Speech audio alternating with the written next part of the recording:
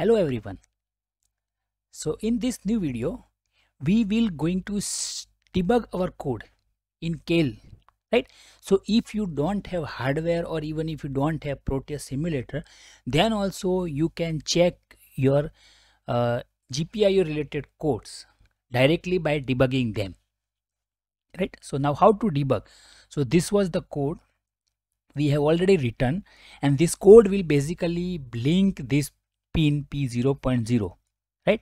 I have already discussed this in my previous videos, so you can watch it again.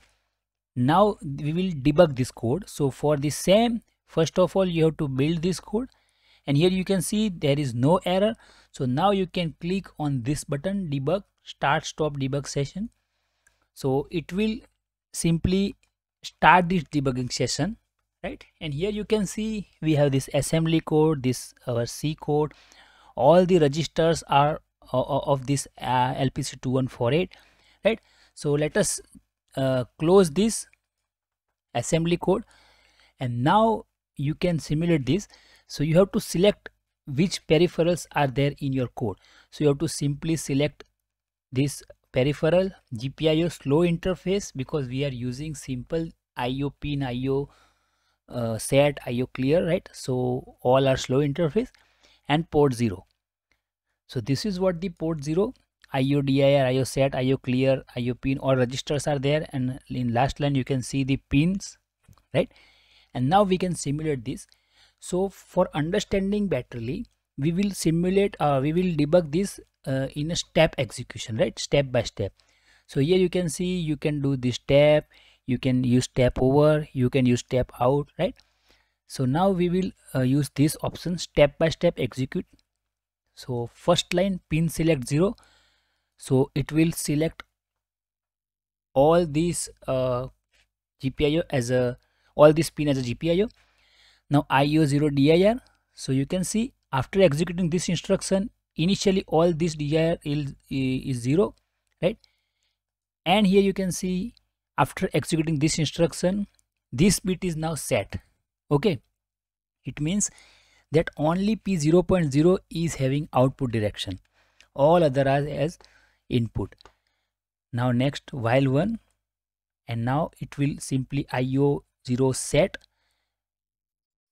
So here you can see this bit is set, right? So on this pin you can see this set high signal is there, right? Now there is a delay,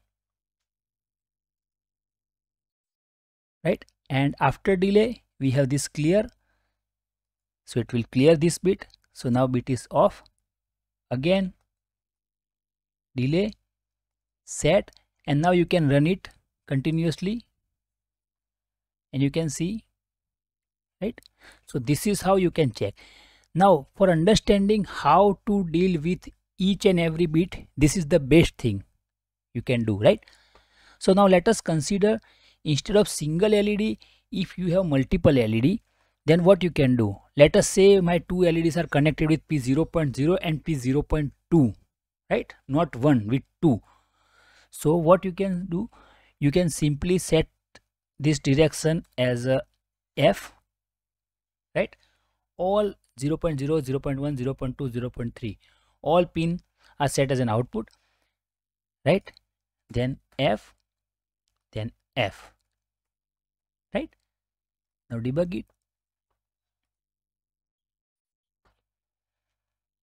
run this. But oh, here you can see all 4 LEDs are blinking, right? But what I want this P0.0 and P0.2 only. So what you can do, you can change this value from F to 5, right? F to 5, because if you will convert this 5 into binary, it will be 101. So this is for P0.0, this is for P0.1, sorry 2, right? So now let us debug this.